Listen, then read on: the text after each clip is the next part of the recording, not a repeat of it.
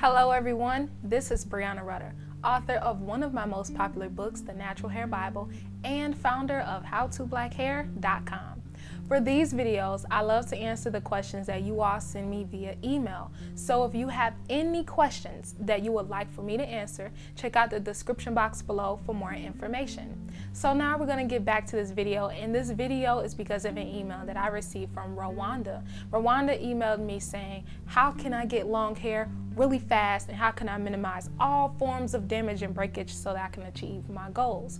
So Rawonda, I know you want to have long hair, and you will get there with some of the tips that I'm going to explain to you, and also different ways to keep in mind about the way that you can go about achieving long hair. So first, I just want to state that there is plus and minuses on both sides of the fence when we are talking about natural hair and when we're talking about chemically relaxed hair. Now, with both sides of the fence that you choose to be on with your hair, you will gain long hair, and if you're doing everything correctly, you will gain it at a speed that should be average for hair growth, which is ½ an inch a month, if you're doing everything that you possibly can to keep your hair healthy. And like I always preach, you got to keep up with your trims, you got to protect the style, and you got to keep your hair moisturized and protein treated if necessary. Now, if you have chemically relaxed hair, there's also the disadvantage of the fact that relaxers actually break down the structure of your hair. It forces your hair to be permanently straightened, and in the process you also lose protein. That's why protein treatments are a big deal for you to maintain healthy, relaxed hair, because that's what's being stripped and broken down when you are having a chemical process to relax it.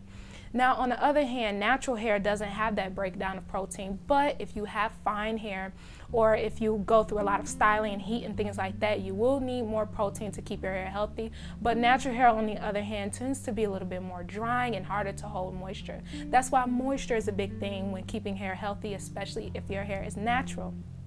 So I am not making this video about natural versus team relaxed, because that's not what it's about, because both sides, or wherever you stand, you want to have long and healthy hair. And maybe even some individuals don't want long hair. Some people just want healthy hair, even if it's at collarbone length or even if it's at neck length or something. So the thing is that you will grow long hair at an average rate typically if you're doing everything you can to keep it healthy. So if you want to learn more, check out the resources that I have down below on books that I've done on how to keep both types of these hair healthy. If you want to know how to develop a regimen, you want to know how to trim your hair, how to keep it moisturized or protein treated, and so much more. So the biggest go-home point is that if you want to maintain and grow long, healthy hair, you got to incorporate those simple key elements, whether you are natural or whether you are relaxed.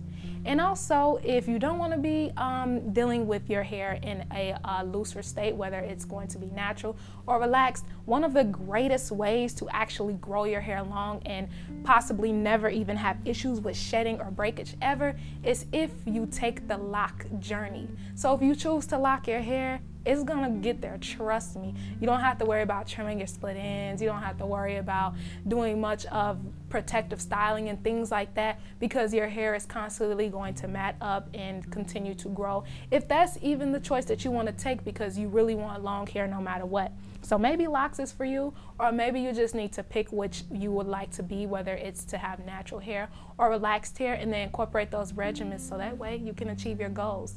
So I hope this is put into perspective that there's no secret way, there's no secret product. In order to have long, healthy hair, you got to incorporate those simple, basic key elements of a regimen to get there. So thanks, and I also want to thank you all for watching, and also before any of you go, make sure to sign up for my email list so that way you can receive exclusive content from me. And also when you enter, you will be entered into giveaways that I do. So until then, I will see you all in my very next video.